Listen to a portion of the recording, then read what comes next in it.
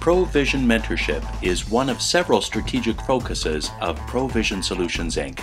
I'm Jim Ewing, and mentorship can make a difference. This is one of several interviews with those who've experienced mentorship. Learn from their experiences. Then take a moment and share your experiences on our blog, ProVision Mentorship.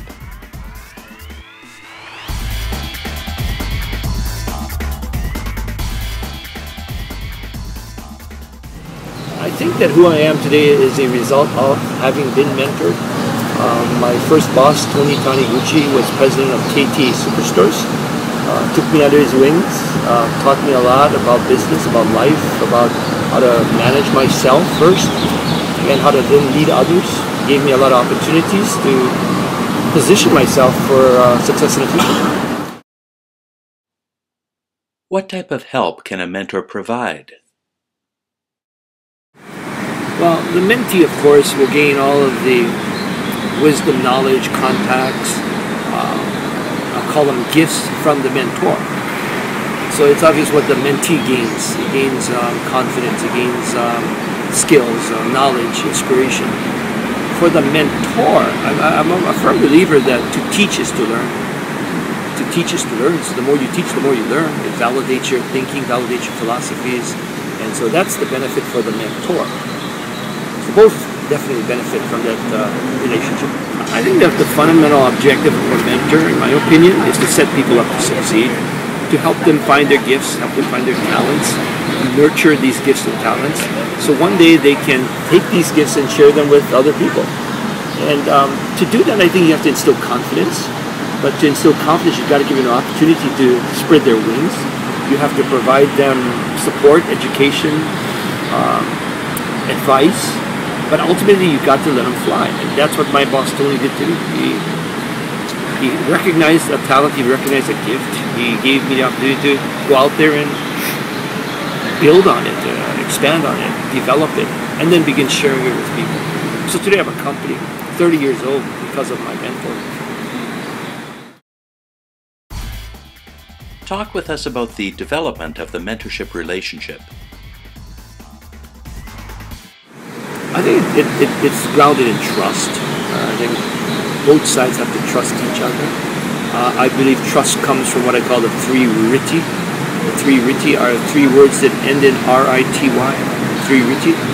The first riti is charity. I think the mentee has to know that this mentor is coming from the right place. They're coming from their heart. They care. It's sincere. It's humble. The second riti is clarity. The mentee is not going to respect the mentor if the mentor cannot help this mentee find clarity, clarity of direction, clarity of thought, clarity of how to do things, how to navigate your way through difficult times. So charity, he has to trust the person's heart. Clarity, he has to trust the person's intellect, abilities, competence.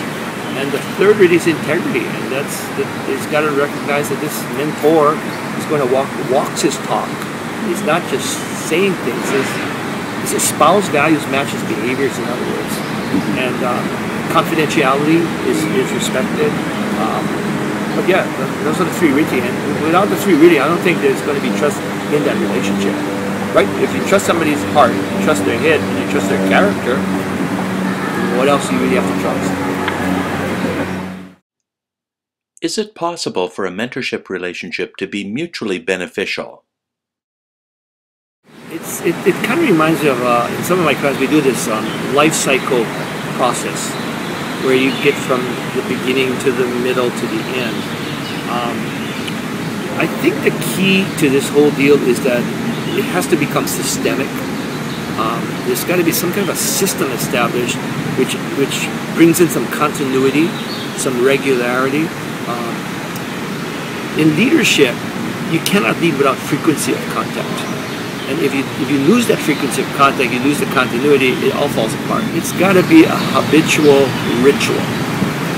Because if you can't sustain the contact, the frequency of contact, I think the mentorship relationship will eventually dissipate or it'll diminish.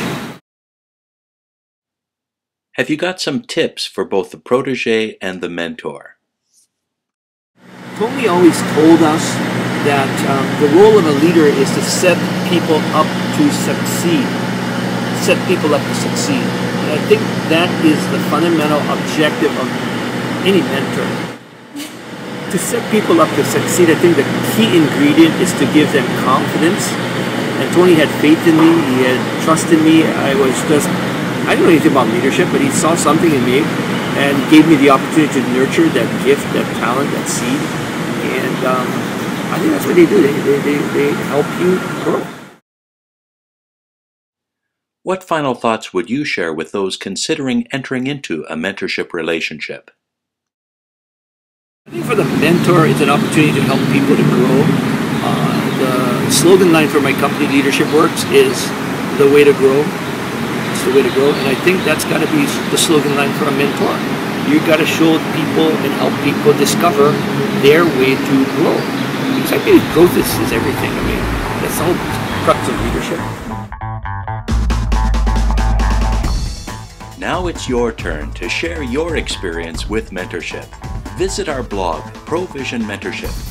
Make the investment in mentorship today for your success tomorrow.